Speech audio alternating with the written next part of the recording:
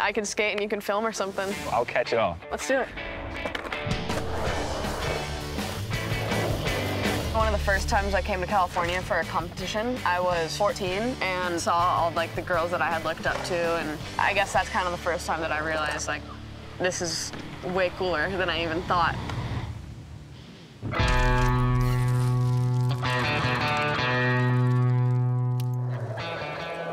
So you're preparing for the Olympics. You were born in Texas, grew up in Hawaii, currently live in San Diego. Now you're going to be going to Tokyo. Did you ever think that skateboarding would take you that far?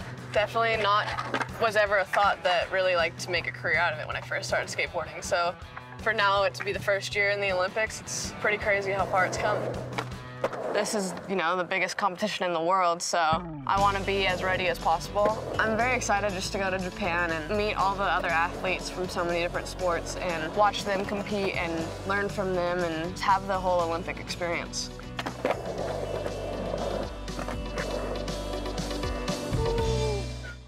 Okay, so I'm thinking for a little follow film line.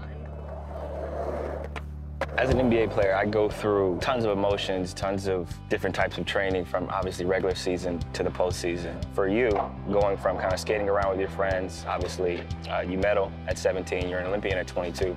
How does your focus, training, mindset shift as you prepare for Tokyo once you get into the actual skating competition? I try to definitely keep my mindset similar, you know, keep it the same, keep skating, keep doing it because I love it. That should never change in my opinion. It's a very lonely role because of the sacrifices you have to make to get there, but once you do, it's definitely worth it. Go that way a tiny bit.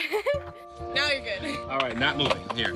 And skateboarding has changed my life. You know, you go to the skate park and you don't just learn skateboarding, you learn a million life lessons. You learn to keep getting up after you fall, you accept everyone. Doesn't matter if you're good, you're bad, what race you are, what gender you are. We're all just here skateboarding and we're all having fun and everyone encourages everyone. It's not like any other sport.